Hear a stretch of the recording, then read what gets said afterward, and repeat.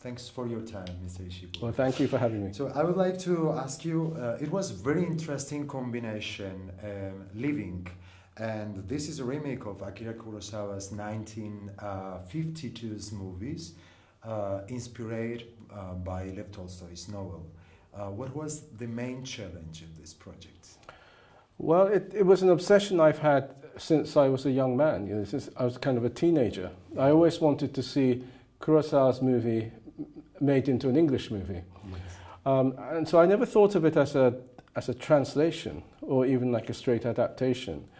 I had all these themes to do with England and about Englishness, and really about the world of the English gentleman that existed just before I was born and before I moved to England. This world has always fascinated me. And then over the years, I've come to be a real lover of British cinema. Some of the movies are very bad. There are some masterpieces, but particularly of the films made in England just before the Second World War and just after the Second World War. I think there's a almost forgotten treasure trove of movies that the rest of the cinema world doesn't usually see now. And so my ambition was always to marry the Kurosawa story with all these things to do with Englishness and English cinema. So that was the main challenge for me. Okay, and perfect Bill Nye in the movie. What do you think his personage? Well, the movie, as myself and Stephen Woolley, the producer, conceived it, it wasn't just a version of Ikiru, it was a version of Ikiru with Bill Nye. That was a starting point. Yes. We discussed it after we were having dinner with Bill.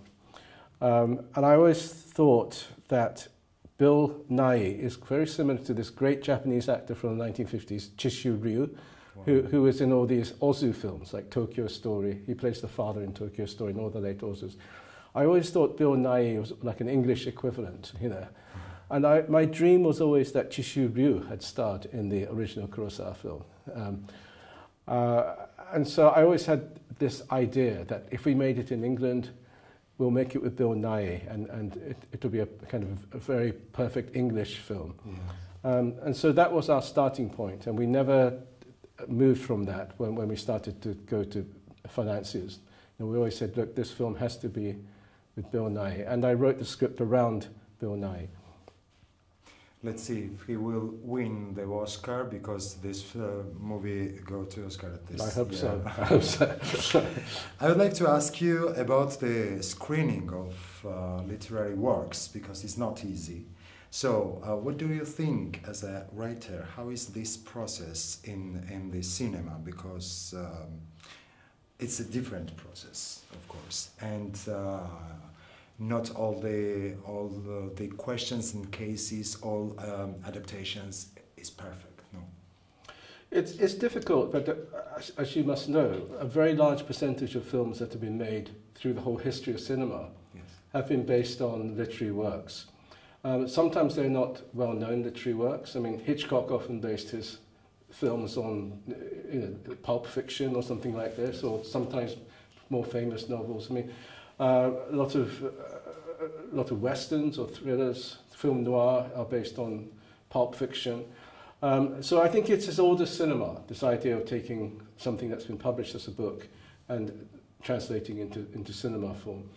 When a book becomes very well known in its own right, I think then there are special problems, because there's already an audience with expectations, and sometimes I think unrealistic expectations of what the film should be. So my own attitude as an author who has for years had options taken out of my books, and on 3 occasions movies made from my books, I take the view that the film has to be the best film possible. It doesn't matter if it's faithful to the book or not. Yes. You know, I always encourage this, and also if it's an adaptation of one of my own novels, I say, look, I don't want anything to do with the screenplay. You know, I think somebody fresh has to come and look at it, sometimes brutally. But I feel the cinema film has to stand on its own feet. I think it's often a false discussion, this, you know, is it faithful to the book, is it not, is it better? I don't think it matters. The only question that's important is this a good movie? Does it work well? And that's all that matters, I think. May I ask you, which is your favorite adaptation? You mean of my own books or in general? Oh, that's a very difficult question. I mean, some of my, as I say, some of my favourite movies are based on books, but perhaps not classic books. But you know, for instance, there's John Ford Western, The Searchers. I think is a magnificent film, and I know it's based on a novel. And sometimes, you know, you get wonderful classic, famous literary adaptations, like Kurosawa's version of Macbeth, you know, Throne of Blood, I think is a very good example where somebody has actually tried to change the language from Shakespeare's language to cinema language.